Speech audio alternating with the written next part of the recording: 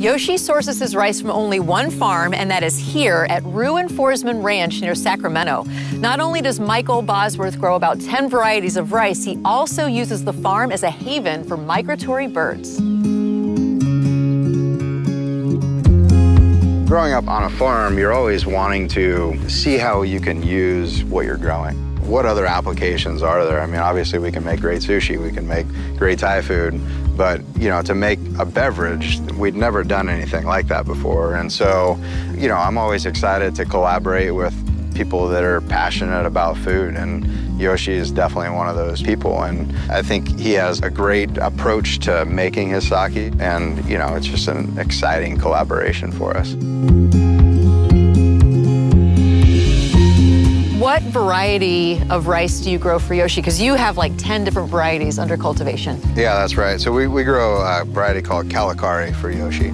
It's a variety that was developed by the Rice Experiment Station, and it's a real great Japanese-type short-grain variety that can be used for sushi and obviously now sake. Holds up well. It's got great flavor, great texture in the mouth, and nice aroma. It's just really delicious.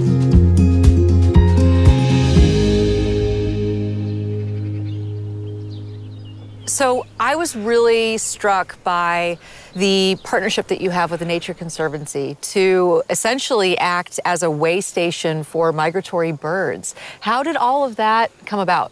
They developed a pilot program, man, it was 5 or 6 years ago, and we participated in it. It's something that, we thought had some real potential. What they did is they looked at various timings of flooding a field and depth and kind of cultural practices, what you did after you harvested it with the straw and everything, and really looked at that and looked at the bird response, and they tracked that, and they were out here every day counting birds. And they came up with a great program that said, well, this is the way to do it, right? This is the timing that's the most important. This is the water depth that's the best for the birds.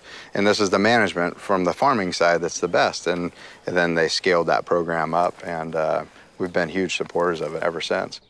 So what kind of birds do you see here? All kind. I mean, there's obviously, you're going to have the traditional birds, ducks and geese and things like that. But when we started having lower water level for the migratory birds, you get dowitchers, you get sandpiper, you get avocets, stilts. So many different, shorebird species than, I guess you would typically see. That's so cool. Yeah.